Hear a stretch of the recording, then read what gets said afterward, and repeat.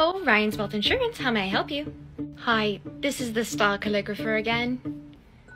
We have another claim. And what was the human celebrating this time? Okay, see, here's the thing. He claimed it was Independence Day.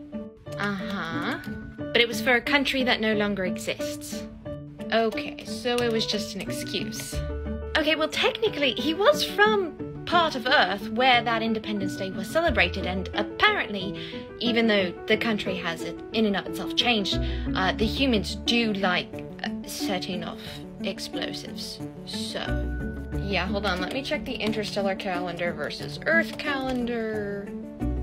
Oh yeah, we're gonna be getting a lot of these today, actually. You just happen to be the first.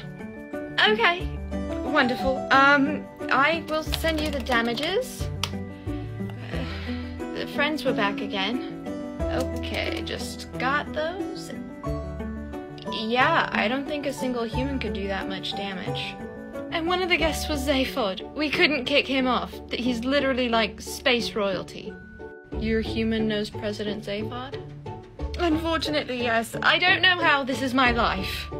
Okay, I can get started on... Did you know that when I joined the Star Calligrapher, there was no humans on board? None. I mean, I expected some shenanigans just because of the captain being who he is.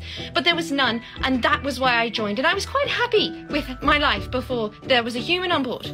Are you okay? And now we have one, and he keeps inviting his friends. And you'd think, oh, they'd be human friends, and so you'd have human shenanigans, but no.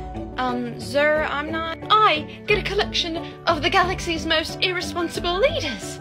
And I only have another 3 months left on my contract, but it is not going quickly enough. I want off this ship. Sir, I'm gonna add therapy to your claim. Okay. And, I'm actually gonna contact them now, and then hang up with you, and then they should call you real quick, okay? Okay, thank you. I hope you have a better day.